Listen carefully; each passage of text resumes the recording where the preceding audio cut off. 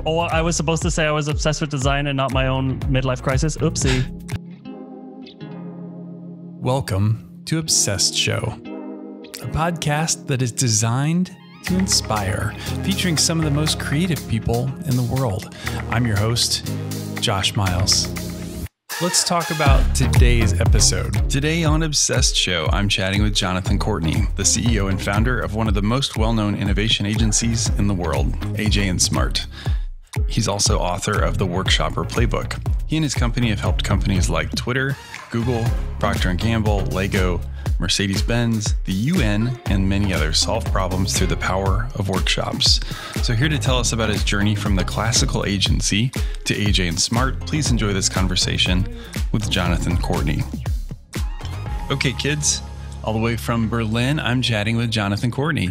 Jonathan, welcome to Obsessed Show.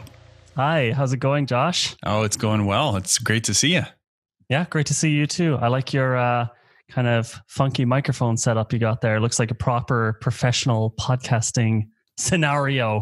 Yes, likewise. It's all the hours. I'm sure like you have YouTube researching the right microphone and arm and I think I spend way more time researching all of this stuff than actually doing the content. I mean, it's the best way to procrastinate is like, what's the best pen you can buy? What's the best notebook? I'm obsessed with stationery. I'm obsessed with weird tech. I keep changing around my keyboard as well. I actually ended up going back to the normal Apple one after buying like 10.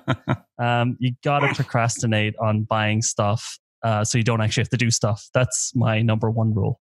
Well, it turns out I'm a self-diagnosed Enneagram 5, which is like the super researcher type. I don't know if you're an Enneagram follower, but I don't know what that is. Yeah, it's one of these 800 different personality tests that, check it out. Starts with an E, Enneagram. Enneagram. Okay. Yeah. I want to know. I love figuring, I do a lot of these personality test things and I always just agree with them. I always just 100% agree with the results. I don't know if it's like a horoscope thing where they're so generic. They're like, you're an extroverted introvert. Okay. I suppose I'll go for that. Perfect. Done. Yeah. Life complete. Well, just a few minutes in, I'm thinking you could be a 5 as well. Oh yeah. Good. So as we're recording here, we always release these a couple weeks, sometimes months after the conversation. I could be dead by the time this goes out. That's right. We both could be really famous or dead, or I don't know. Hopefully both. Right. Those things are more likely to coincide than one off. So it is. It's that July. It's July of 2020, and there's this little thing called COVID. How are you guys doing in Berlin? Like, what are things like there? So as you know, I work with mostly American companies and I'm based here in Berlin. I also do a weekly podcast with an American friend of mine. And I kind of feel bad because there's nothing going on here. Everything's back to normal. The lockdown has been over for that's amazing. 2 months now. Restaurants have been open for 2 months. The general vibe is really positive. And Germany handled it really well. It's not to say that COVID is gone. It's just going to be continuing on for probably quite a long time. But it's really under control. We never had any hospital overwhelm. It didn't cause sort of like a rift in politics.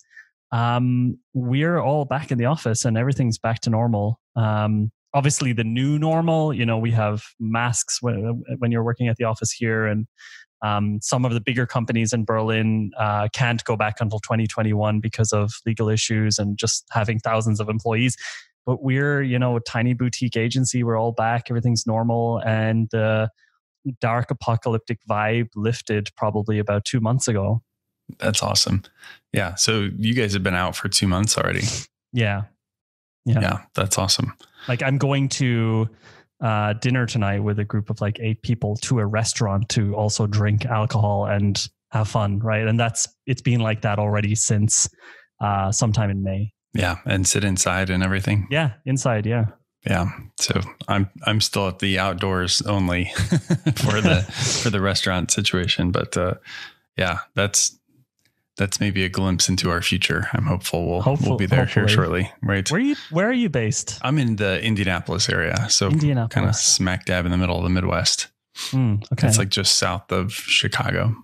Oh yeah. Right. I was in Chicago this this year. That was actually my last trip. It was Chicago and Nashville. It was such an amazing trip. That was in like February, and then everything shut down.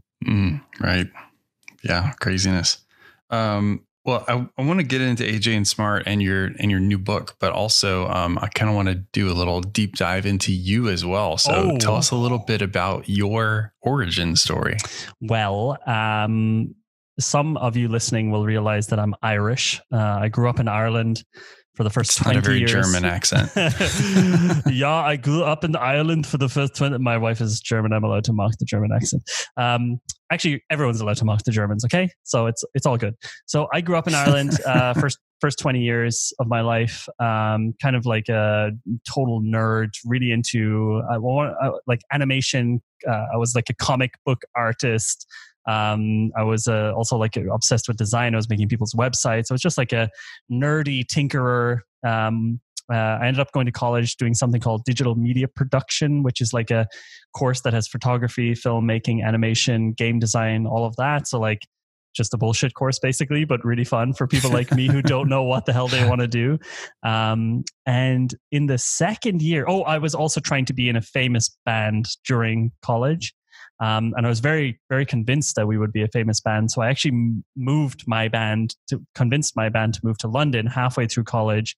And then they were all too intelligent and said, wait, maybe we should finish college. And I was like, I don't want to finish college. Let's be a famous band. And then I heard that I could actually finish college in another country, which sounded more fun to me. So at least I was going to go to another country. So moved to Germany, finished my 2 years there, got obsessed with filmmaking, decided to be a filmmaker, moved to Berlin, where everyone in my class was moving to go work at agencies to be a famous filmmaker. And the only way I could pay for my famous filmmaking career was by doing kind of the only job you could make money with in Berlin, and that was being a designer. And luckily, I already learned how to be a designer in college. And so I realized then, so I got a job as a UX designer. Actually, it was like back in those days, 10 years ago, it was like web designer. Right. So I became a web designer, and one thing led to another. I quit that job. Myself and another one of the employees there decided to start our own agency to make apps. So an app design agency. And that fancy agency is AJ&Smart. You guys called it that from the start? We called it that from the very start, actually, because it was just like we had to make a really quick decision for the tax authorities. And it was actually 3 co-founders, and Alex, Jonathan, and Michael Smart. Oh, interesting. Yeah, I'm the only one left. They're all alive. It's not dark. You're the last one left standing. Yeah. So that was going to be my follow-up question, was how AJ&Smart came to be. So that was like your quick formation of this app design company? Well, I guess the formation might be interesting for people listening, because a lot of people ask me this question. So I was working in this company, like I said, and one of my co-founders, Michael, he was freelancing there. And one day he came to me and he said, hey, I've got this freelance project that's actually quite big. Maybe you and I could do that together. And I was like, oh yeah, I can probably freelance while also doing this full-time job. And he was like, yeah, they want us to like code something as well. And so I asked the bass player in my band, who also moved to Berlin. And he was like, I could probably learn how to do that. And so we pitched. It was actually for the German government, the Ministry for the Environment. And I guess like not a lot of people had pitched for the project or something, or maybe the timeline was too short and other agencies didn't want it, or maybe the price was too low, whatever. Anyway, we got the job. We did the job in 1 month, and it was crazy because I was still doing my full-time job. Alex was still doing his full-time job. Michael was still doing his full-time job. And we were basically sleeping at the government office because we had no office, and they had a room that we were able to use all day, all night. For 1 full month. It was crazy, but it was super fun. And at the end, this is how the company formed. It's still not a company at this point. It's 3 freelancers. At the end, we handed in 3 invoices to the government office, and they said, hey, you guys pitched as a company. We can't take 3 invoices. We can only take 1 invoice. And so we were like, oh yeah, no problem. We're a company. And went to we just forgot. Yeah, we just forgot that we're a company. Went to the what's called a Finanzamt, where you register a company.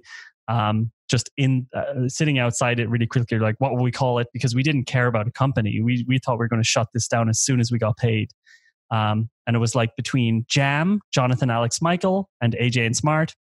Chose AJ&Smart because it sounded more expensive, more like a law firm, and also it didn't matter.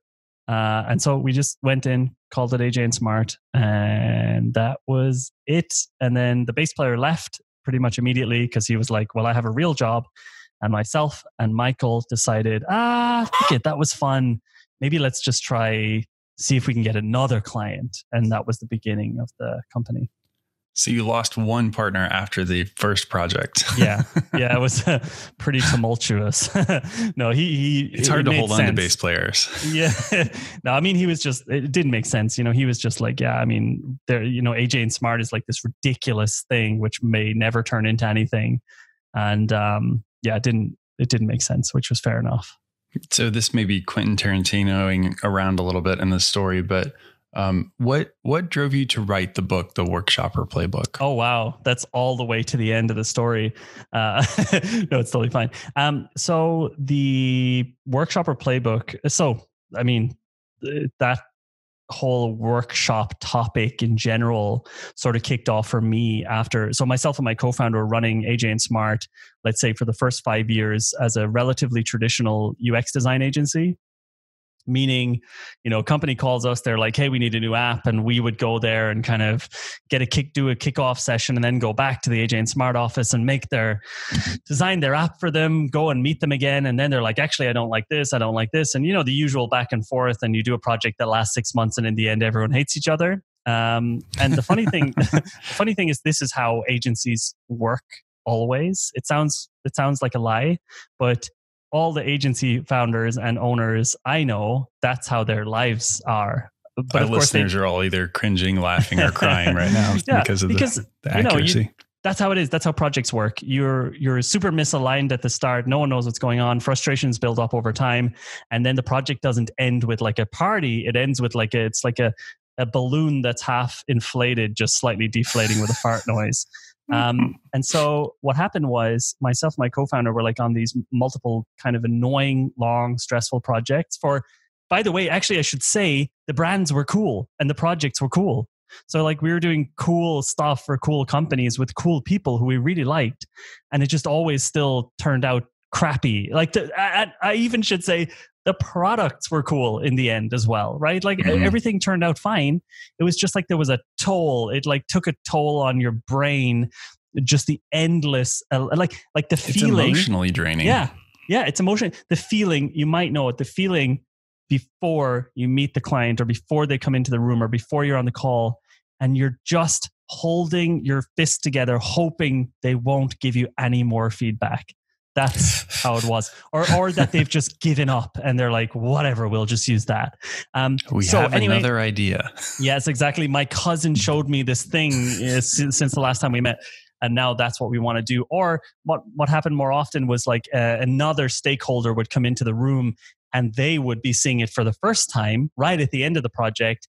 And they're like, I thought we were building something else. Literally, this happened to me at one of my clients' offices. The sponsor, the person who's actually paying for the project, came into the room for the very first time. I didn't even know who this guy was. And he took out his BlackBerry and asked me in a pretty rude way. He was like, yeah, but how is this going to work with the buttons here? And I was like, we were asked to design an iOS app, man. And he's like, no, that's not what I wanted. No. And, obviously this wasn't our fault and it was fine. And they paid us for another few months of making it.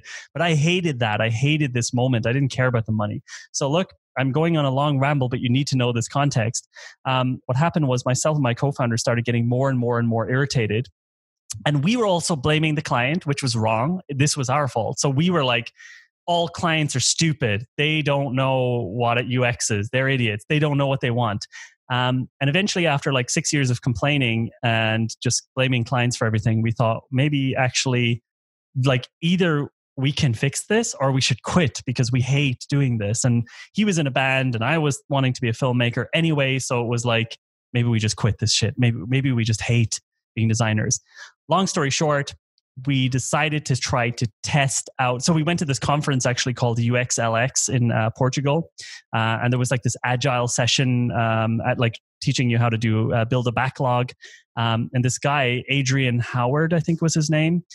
He basically showed us how to do user story mapping from this. There's a book called User Story Mapping to build backlogs. And myself and Michael were looking at it and we were just like, could we use this as the way to get everyone on the same page before the project starts so we don't have to have all of this mess? So we tried that. That kind of worked a bit. Then we started learning about design thinking. That kind of worked a bit. And we were slowly but surely getting to the point where it was less and less frustrating. And then 2016, March, I'm getting on a flight to fly to our client, Lufthansa. And I'm still feeling frustrated, still feeling irritated. I think we've solved like 10% of the problem. Still, I was on this flight heading to Lufthansa and once again feeling that feeling in the pit of my stomach, like they're not going to like this. They're going to ask us to redo it, or there's been a misunderstanding that we don't know about and whatever. And I brought this book with me called Sprint from Jake Knapp, which I did not write. I wish I had. And it's one of those moments where I was actually talking about this today to an employee on a different topic, on more of a mental health topic. But sometimes you read a book and it's like a collection of words and stories that actually release almost like a magic spell. You know, you read it and it's like, boom, a magic spell has happened because you've decoded something. And I read Sprint on this flight to the client's office. I read half of it on the way there and half of it on the way back. And I was like, this is it. This is what we've been missing. This is the thing that can get everybody on the same page so that we can go and just do our flipping work. And so anyway, very, very quickly, we asked Lufthansa if we could swap our kickoff meeting with them with the design sprint. They were totally fine with it. They're a really great team over there at Lufthansa in Frankfurt. Hello, everybody from Lufthansa in Frankfurt. And did you guys know you were our first design sprint? Our first victim. I also got to give a shout out to N26 here in Berlin. They were our actual first victim, but not with the design sprint. We tried to do a design sprint with them before the book came out, but we were just guessing what a sprint was. Anyway, the sprint was an unbelievable experience. We got everyone on the same page. We got all the stakeholders to tell us everything they wanted. We didn't just have to take random notes like we always were. And at the end of week 1 of the sprint, we basically had briefed ourselves on what the project was going to be. And we were able to work for like 6 weeks after, hand over the product, and we had no feedback. And we thought that was a fluke. Then we did it. We decided every single project has to start with a design sprint. And that was 4 years ago. And we've never done it anyway since then. We refuse to start any product design project or product strategy project without this alignment of design sprints. So in the meantime, I'm getting to the book. In the meantime, what happened was clients, so Lufthansa, right? The book question was just to chum the water to get you to talk about this. You got me. So in the meantime, what happened was, we did the design sprint and we were like, fuck, like this is, I'm assuming you'll just beep out my swear words. I'm sorry about that. I am actually struggling to not swear here. We have the technology. So I was like, okay, so this is something special, but the special thing isn't the sprint itself. The special thing is the fact that there are techniques that are systematic and they help you make decisions and solve problems. And we didn't know about these before. And so I started getting obsessed with this topic of workshops. And the cool thing is we didn't even have to think about how to develop it. Clients started, we would do a sprint with them and then they'd call us back. For example, Lego, they call us back and they're like, hey, we have this meeting of all of our CEOs next month in Tokyo, but we only have 3 hours, but we see some value in this ability to have a facilitator helping us make decisions. Can you come over? And I'm like, yes, I have a workshop for that. Obviously I don't. And so then I had to sort of figure out how do you design a workshop? How do you break these principles of building a problem solving and like decision making session, and how do you build new ones. And so this about 2 years ago, this exercise called Lightning Decision Jam was born. And the reason this exercise exists is because clients kept asking us for 2-hour decision-making sessions, 1-day brainstorming sessions. They started asking for custom workshops, and we wanted to get paid, right? It's not about this emotional journey. I know like Americans love to tell this emotional journey about the reason wasn't because it was about money, but it actually was. Like at a certain point, we were like, well, we can make money out of this. And that led to getting even more passionate about it then, because I was like, holy crap, like this actually changes the way people work. And the cool thing was we would run one of these workshops at a company, and then they would get obsessed with it. And then they would refuse to do meetings any other way. And so that's awesome. Yeah, it was really amazing. It was cool. The coolest thing was like, you know, working for a company and then coming back 1 year later. So I actually, this was a crazy experience where I realized it was working. By the way, you probably know this, especially with your podcast. When you're working on something, you don't think it's actually affecting anyone. You don't think anyone's listening. You actually, at least the way I feel, I just think everything I'm doing is a big joke and no one cares. And so when I actually see that someone's doing something with what I'm teaching, I'm always blown away. So I was in New York. I was doing a workshop for the New York Times, and I was walking. They were showing me the newsroom, the floor, and I was walking past a room, and on the big screen in that room was our YouTube channel, and it was a random team that had nothing to do with me being there, was doing an LDJ workshop from our YouTube video in New York at the New York Times, and I was completely blown away. And this was like also 2 years ago. And so getting to the book, I wanted to. So we've got tons and tons of videos on YouTube. I write loads of articles. I've got my podcast. I've got like hundreds of hours of content. But for some reason, it seems to me that a book is more of a better way to consolidate information. I don't know why. So just I actually went to this conference actually in Nashville this year. And one of the topics, or I don't know, it just like this, that one of the guys who was there had written a book. I read it. I loved it. And I was just like, I think this is missing just from the AJ&Smart story, is just the ability to consolidate this information down into something short, into something people can just have on their desk as a reference guide. And I also don't really like writing that much. So myself and my colleague Laura here at AJ&Smart, we wrote it together, and it was a great experience. And, you know, once again, I also thought it was crap. I also thought it was pointless, and I also thought nobody would want it. So we only printed out about 2,000 copies. And then launched it. And then like those 2,000 copies were gone in like the first hour. And we've printed like, I don't know, 20,000 now, and it's still going. So obviously people like the topic of workshops, want to be able to do it themselves. And a book is somehow an artifact that people care about. And the book itself is like a 1 to 1.5 hour read. And all it really does is teaches you how to build your own workshops. But you know, that's the book. I didn't write it for any other reason. Do you want to know the honest reason I wrote the book? Oh yeah, of course. Because I wanted to get more email addresses. And I wasn't even thinking about I just thought it's a good lead magnet. I wasn't even thinking about the fact that people would care about this book at all. I really didn't care if people thought the book was good or not, because I just thought, oh yeah, whatever, you know, just a quick ebook, get people's email addresses, then we can sell them the courses, blah, blah, blah. And then as I started working on it, I was like, this is actually, it's cool to do this. It's actually fun to do this. And now I see every day on Instagram and on LinkedIn that people are getting this book and actually building their own workshops.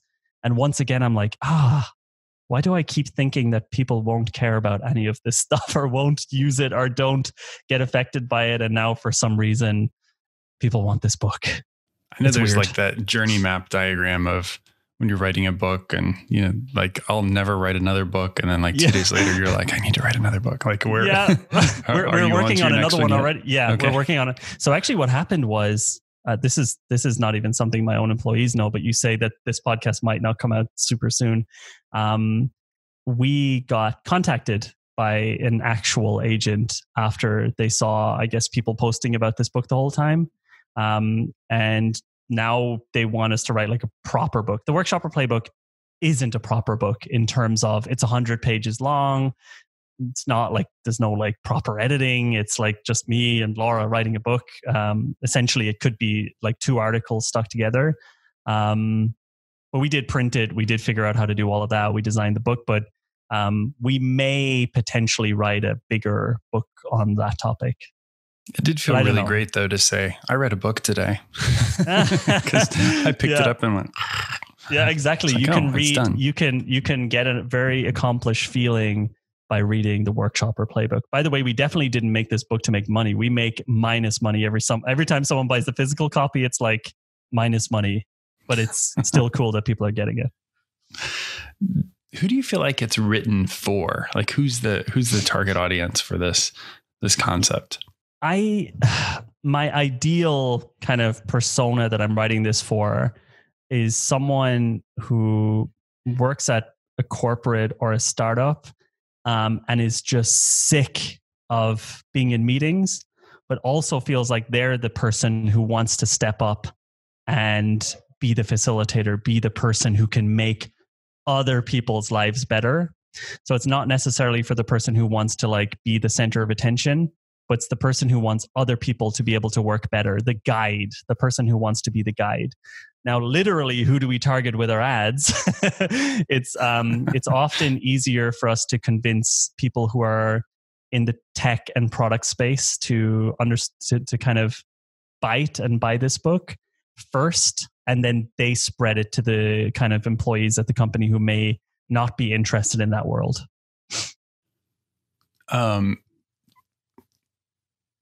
Do you think designers like naturally make good workshoppers, or is it better like if you're an agency, you're a design firm, you want to introduce this design sprint idea at your next client meeting or in a future client meeting? Is that better served for someone in an account position to lead that, or as a principal, or is it like boots on the ground designer should own their own process? Definitely not. It's definitely not related to being a designer. So, one of the best workshoppers we've had at AJ&Smart was someone like Brittany, who was just helping, with our YouTube channel, but happened to be someone who's comfortable with speaking to a group. And it's not about that. That's one very important thing we talk about in the book. It's not about knowing the subject matter. Like we get called into. You mentioned our clients in the beginning. I have no chance of being able to jump from the UN to Lego within 1 week and spend all my time researching what they're up to. It's because we're coming in as the guide. We are the guides who guide them through the process. We design and then guide them through the process and then leave them with that. You do not need to be, I honestly think anyone can do it. You don't even need to be extrovert. Like it's not necessary to be loud and extroverted like me. Some of the best workshoppers at AJ&Smart are very quiet people, but it's because it's something you can learn. It's not something you have to be. Look, if you're a natural performer, it's easier. That's all I can say. Like if you naturally enjoy, so like project managers and product managers and agile coaches, it takes me 1 day to make them into a workshopper. Whereas developers who maybe don't feel super comfortable, or designers who don't feel super comfortable in front of groups, sometimes it's like more like 2 to 3 days to build up some of that confidence. That's still pretty quick. It's very quick. It's easy. It's weird. It's like one of the most high paid jobs in these tech companies at the moment, and corporates are just catching on to it. And it's not, and it's emotionally and physically draining. Like it does take some resilience to be able to do this job. And it does, you need to be someone who has the ability to maintain energy. But it isn't something technical you have to learn. Is there anyone who maybe should sit out of a workshop? Is there a personality type or maybe a common meeting attendee who should not be part of this? No, one of the great things about workshops, especially in the kind of system we designed, is, and by the way, it's not patented, just so you know, like anyone can take everything from the book and just call it whatever they want. The one of the big principles, which is also in the sprint book, is that you work, even though you're in a group, you're working together alone. So there's no open discussion, because one of the worst types of person in a normal meeting is the extreme boisterous extrovert who likes to talk and who can sell ideas, but maybe doesn't necessarily have the best ideas or the most interesting ideas. They will generally dominate the introverts, and the introverts will get resentful and stop enjoying coming to meetings, or maybe even pull out completely. Whereas in a workshop, everyone's on the same playing field because the facilitator facilitates the conversations. Most of the conversations are written, and most of the results are anonymous. This makes a massive difference to a normal meeting. We talked about a couple of those big name clients at the top of the show. I understand you've got an interesting story about this Xero app. Maybe you could fill us in on that. Yeah. So Xero is one of the, shout out to the Xero team, by the way, the Big Sky Health team. Xero is one of the coolest things we've worked on over the last 2 years. And particular this year, a lot of the stuff we worked on is starting to go live. Xero is a fasting app. Obviously, fasting is a hot topic right now, especially in the west coast of the US, but it's starting to spread. And what I loved about doing that project is we were able to jump in on something that was relatively niche and try to work out how to make it mainstream. And the other cool thing about it is that we were able to facilitate the design of that product while the team was being built in that company. So we've done, let's say, 3 or 4 sprints with them over the last 3 years. At the start, there was nobody, just the CEO. The second time, there was 3 people. The third time, now it's 20 people. And the cool thing is that we are able to, as a workshopper, without very much context and without needing to actually execute on the work, you can really guide a company or a team through the process of actually bringing out something super successful no matter what stage they're at. And Xero is just one of these products that it kind of exemplifies it. It's got crazy reviews. It's got crazy numbers at the moment.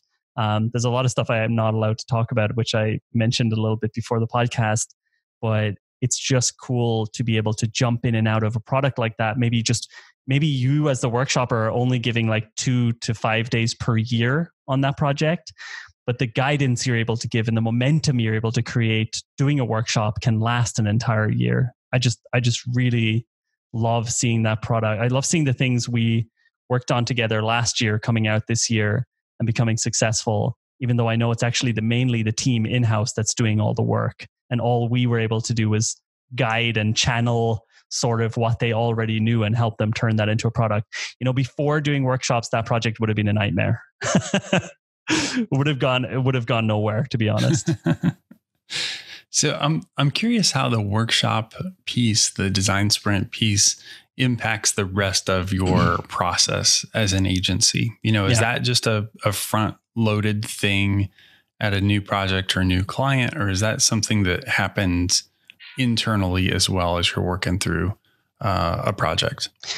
Pretty much every situation at AJ&Smart where big decisions need to be made, we will run a workshop. And it's not like a rule that everyone has to do it here. It's just that people voluntarily want to do it.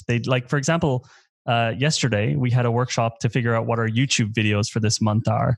The team would just never think about sitting around and talking it out, and then someone is writing notes, and then it's all chaotic and all over the place, and no one knows who really is doing what. We always would use custom workshops to get this stuff done for internal projects. For client work, it's super the way that we structure it is there's workshops for alignment, there's workshops for decision making, there's workshops for brainstorming, there's workshops for coming up with strategies.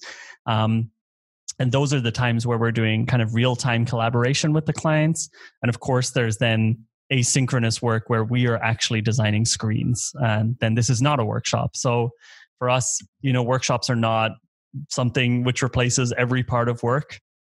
But anything where you need multiple people to come together and make decisions and kind of figure out how to get on the same page and decide what to do next, we do workshops, custom different types of workshops depending on the scenario. I'm curious about like a solopreneur or one man band, or you just need to make a decision yourself. Is this methodology something that works just on your own, or does Not it really. require No. the team? Yeah. I think I'd like to say yes. And I did design a workshop that's on YouTube right now called Shortcut-O-Matic. So I did design a workshop to do sort of to make decisions by yourself. But what we are talking about most of the time is, a minimum of two people. Two people, you can do a workshop. Normally it's from 3 up. A workshop is probably too robust and too time consuming to run if you're just on your own. So at the end of the show, we'll talk about where to find all these things. But one of the things that people might be interested in is in the book, you kind of just give some quick examples of how a workshop would work. And here's a practical recipe and how to put these things together. How can people take that further? So if that setup isn't enough theory for them to go design their own next one, do you guys have other resources for that, or would you go back to the sprint book? Or yeah. So the cool thing is the way we present it in the book is that there's really 4 keys to becoming someone who can be very flexible and design workshops and run workshops. Number 1, you just need to know the theory, and that's just how you build workshops. You'll learn that in the book in the space of 1 hour, and then you don't need to think about that anymore. Number 2 is facilitation skills. That's something that takes a little bit of practice, but there's also theory behind it. You can find out a lot about that on our website, workshopper.com, for free. The third thing is just so you basically have the first 2 steps are almost like the foundation, the baseline for everything you need to do underneath. And then the next 2 steps are basically around actually the tactics. Like the 4th step, skipping the 3rd step for a minute because you mentioned design sprints, is the recipes. It's the actual things, like, for example, the design sprint or LDJ. These are the recipes that you're able to just jump in on and, say, okay, I'm going to use that as a starting point. I'm going to use the design sprint as a starting point for making a 3-day version of a validation workshop, or I'm going to use LDJ as a starting point for making like a 4-day thing. So it's good to have these recipes. Step 3 is you break that backwards into just all of the different exercises and just know what all the different exercises are so you can build them yourself. But I think honestly, if you have step 1, 2, and 4, you can do 90% of what you need to do to make custom workshops.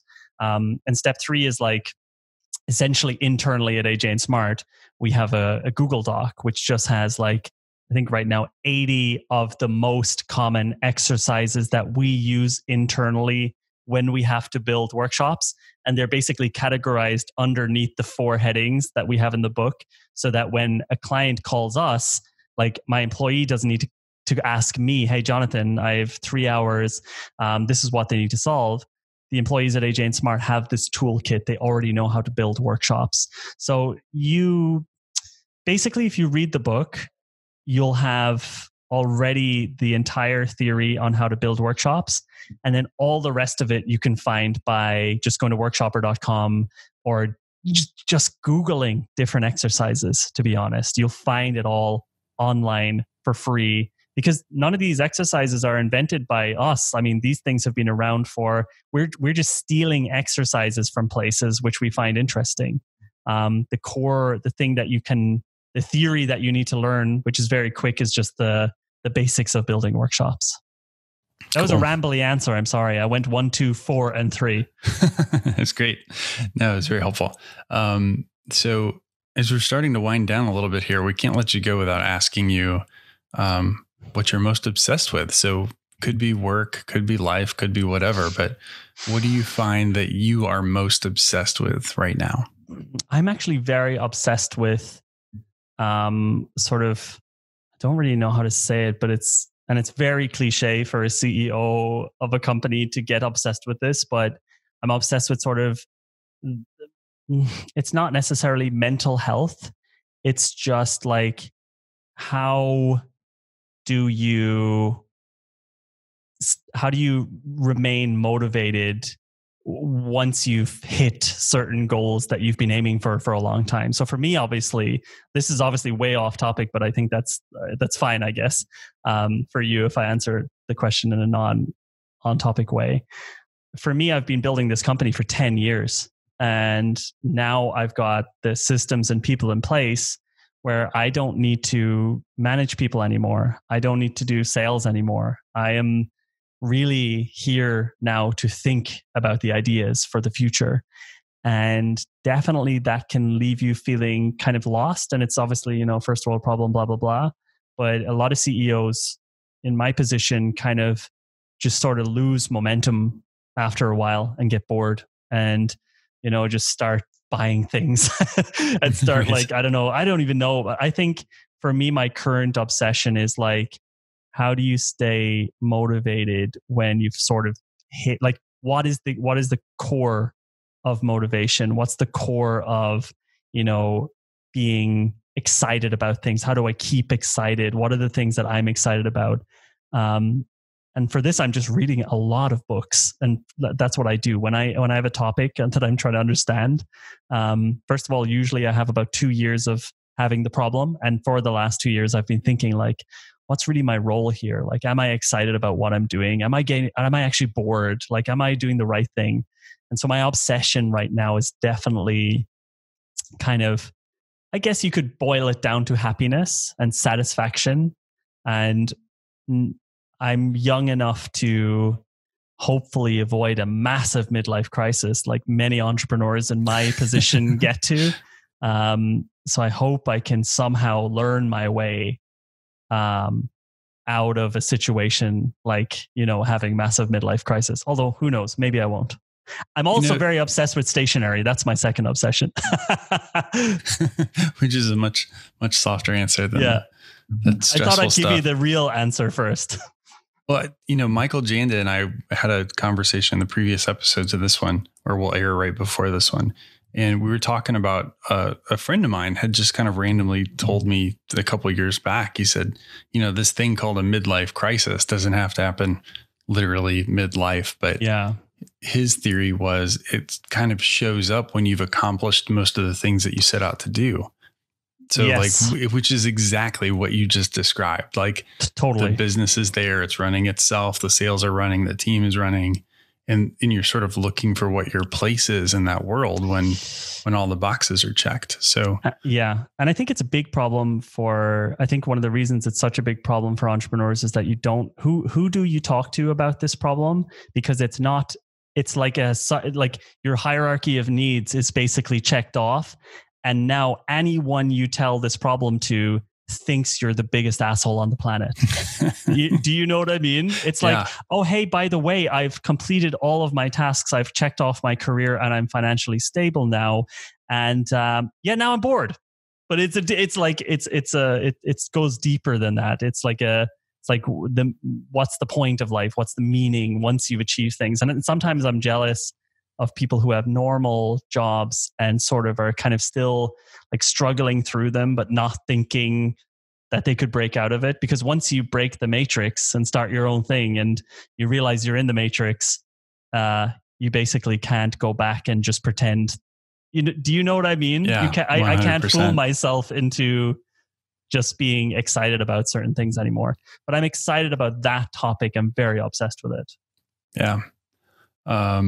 I seem to think that what Janda and I were talking about was just that his focus became giving back. So not that altruism has to be the result of it, but I think finding out what's next for you, okay, I did check all of these boxes, but what's that other big thing that I want to accomplish or would love to have impact on? Or like you even said with your projects, sometimes I'm doing these and I wonder, am I doing anything? Is anybody paying attention? Is this thing on? Hello? Is this thing on? Hello. Exactly. But I think figuring out what is that other big impact?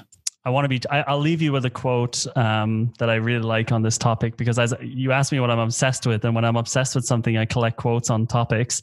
And I really like personal, nice quotes. This is a great setup because your last question was going to be to leave me with some advice for our listeners. Okay. So here we go. Seeking comfort is one of the worst things a person can do in terms of achieving overall happiness. A lot of happiness comes from working towards things, the unknown, and being genuinely nervous about it the whole way. And I think, by the way, this quote is from Joe Rogan. He randomly nice. Said it on an episode with somebody, and I was like, oh my God, that's exactly my problem. I've been definitely seeking comfort. I've definitely been playing it safe with the business. I mean, also the problem is, dude, people tell you all the time, oh my God, you're doing so great. Everything's so great. Like, it's crazy what you're doing. And so then you get lazy. You're like, oh yeah, maybe I'm pushing too hard. And then you start playing small, and then you start looking to be comfortable. And I think that's the thing I'm excited about learning about. What's the balance between being uncomfortable, being kind of scared, being kind of nervous, but also not like burning yourself out. You're like, I shouldn't have asked him this question. No, this is good stuff. Good meat right here. Good meat. Well, I literally have like another half of these questions left to go. So we're not going to ask all those today. Maybe we'll have you back on for episode 2 in the future. Thanks for having me on. It was really cool. I appreciate it. Yeah. So before you head out of here, tell our listeners where we can track down all the AJ&Smart stuff and all the stuff about Jonathan Courtney in the book. Okay. So, you can go to that's actually a very good question. Oh yeah. If you go to workshopperplaybook.com, or workshopper.com, you'll find a link to the book. And when you get there, you'll have a choice between getting the physical version. You just pay the shipping. We'll give you the physical version for free, but you have to pay the shipping. And the shipping is actually quite expensive. It's like $9. Or you can just get the ebook. So it's basically, no matter what you do, it's going to be under $10 to get this book. And hopefully it will change your life. Love it. Well, Jonathan, I appreciate you hanging out with us today. And thank you for being obsessed with design. Woohoo! Oh, I was supposed to say I was obsessed with design and not my own midlife crisis. Oopsie. You may have said it a couple times in the show by accident. Thanks a lot, Josh. Bye-bye. Okay, kids, that's episode number 147 in the books. For all of today's show notes, head over to obsessedshow.com. And if you haven't already while you're there, add your email address to our newsletter. I'll update you on some of my favorite new episodes and some cool things I find in my daily obsessions. Of course, all the links are over at obsessedshow.com to all the places you can find this show: iTunes, Stitcher, iHeartRadio, SoundCloud, Google Play, and Spotify. So no matter where you find your podcasts, chances are you can listen to Obsessed Show from there. Just head over to obsessedshow.com. The Obsessed Show is produced by yours truly, Josh Miles. To have me speak or MC at your next event, head over to joshmiles.com to learn more. Thanks for listening. We'll see you next time.